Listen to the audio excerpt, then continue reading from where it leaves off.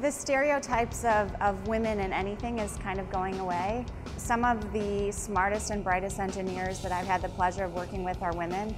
Women shouldn't just consider themselves kind of the stereotypical women type jobs, a teacher or a nurse or things like that. There's huge opportunities. You know, I have the good fortune of being able to run a business and run a technology portion of a business in a new and emerging field. Hi, I'm Tracy Albers, President and CTO at Rapid Prototype and Manufacturing.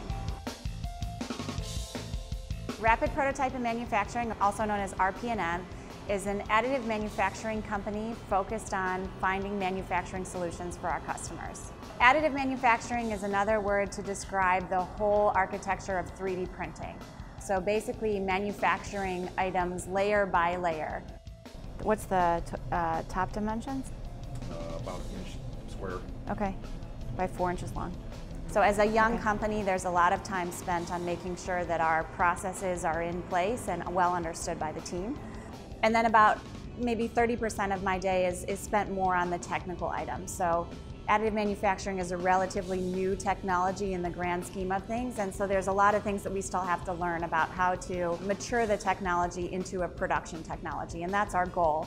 So a large fraction of my job is spent kind of getting into the weeds on R&D programs, understanding the problems that we're trying to solve, and then laying out a pathway for how we solve those problems. My background is I have a PhD in physical chemistry, and I have a bachelor's degree in chemistry and, oddly enough, exercise physiology, which is not something I practice on a daily basis here. If this is a field that's interesting to people, and it really is because we talk about 3D printing and additive manufacturing and what it could do and how it could revolutionize the way we make things, you have to have some foundations in math and science. Definitely those are critical elements of any job in the technology or manufacturing sectors.